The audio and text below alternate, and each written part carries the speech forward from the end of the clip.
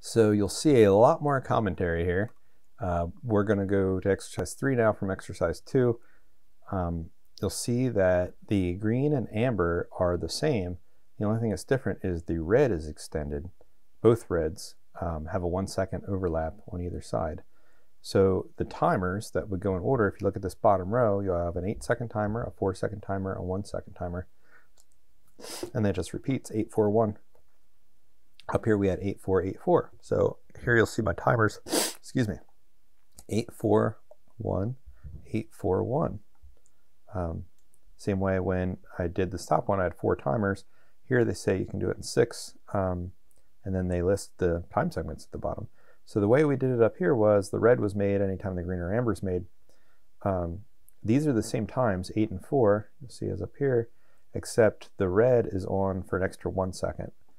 And you'll see both the reds are on for that extra 1 second.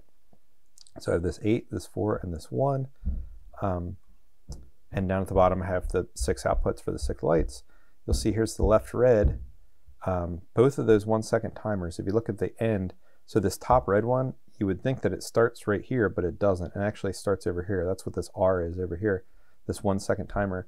So both of these are, both red lights are on for both, there's 2 1 second timers, and both red lights are on during both of those 1 second timers. So that's what this is here. My 1 second timer here is a 4 4, and this is 4 5. So you'll see that I put an extra rung for 4 5 and 4 4 down here, so that this, so I wrote descriptions on all these. This parallel section energizes the left red light if the green or yellow of the right side or the overlap timers are timing. So these top ones are the green and the yellow of the right hand side, and this is the left hand red. So that's the same as what we had up here. And then I just have the 2 1 second timers, the one after this 4 second and after this 4 second. And then the green and the yellows, again, are just on, they're the exact same. Nothing was edited. The only thing that was edited are adding the 2 1 second timers in there and then putting additional rungs on the red lights for those 1 second timers. And then they say if they're still crashing, just jack the delay up to 2 seconds. All you have to do is change those once. If you have it set up this way, and it's not more complicated than this, all you have to do is change that time for those 1 seconds to 20, because the only thing that's on during those 1 second timers are the red lights. So if you change this 1 second to a 2 second, that just means this red is on a little longer and this red is on a little longer on both sections where there's that 1 second. So I'll run this quick so you can see it. Maybe I will. There it is.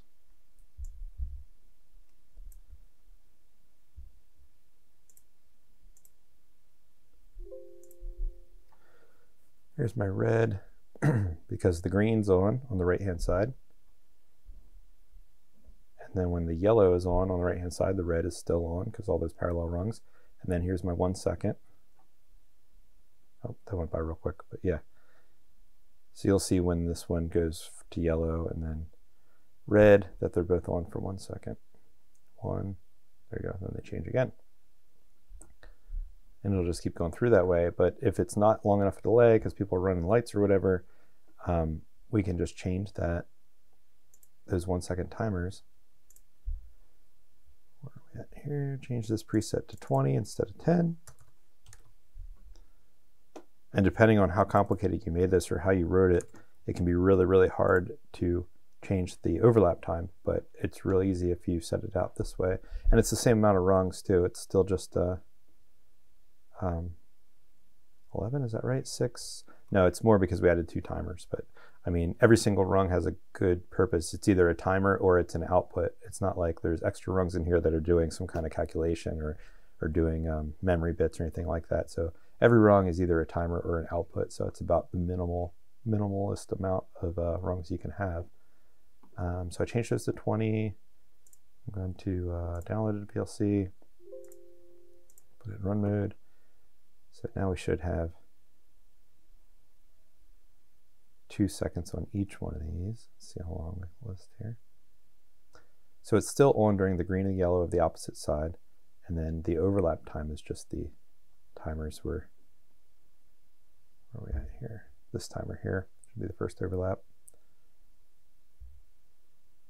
Our both red for 2 seconds. Then it goes on to the green here, which makes this red on, then this yellow, which will also make that red on, and then the overlap again when it gets back up to there. So it's the same thing. These are cascading timers. All these should be cascading timers for these traffic light exercises. So you'll see I had to change this done bit to start the first one to be based off of T44 now, because this is the last timer in the sequence now. I had to add 2 timers. So I did arrange after this one. I had to make, when I added this timer in, unless I wanted to rename all the timers, I put this T45 in here for, now it's 20 seconds, but it was 1 second. So then I had to make the T42 start when T45 was done. So I had to rearrange some stuff in here. But all in all, if you started out with the right basic idea from the first one, it makes a lot more convenient to edit it and change it. And I put comments in here for each one. So 8-second timer that turns on the left red and right green if the timer timing bit is 1. Resets automatically when T43 done bit is 1. Right, because the T4 done bit is this contactor is normally closed, so normally it will be powering this timer, but when the T43 done finishes and that done bit goes from a 0 to a 1, it'll open this up and kill power to this. And when you kill the enabled power to this, it resets, and then it resets everything. And then when because it resets everything, this done bit on the bottom isn't made anymore, so this closes again and provides power to it again, and that all happens in 1 cycle. So it's like milliseconds that it takes for that to happen, so you're not like losing a second while you're timing. And then everything else is pretty simple. 4-second timer that turns on the left red and the right yellow if the timer timing bit is 1. This is a 1-second overlap timer for the red lights. Both will be on when the timer timing bit of this timer is 1. I changed it to 20, but yeah. And then basically the others are the same thing.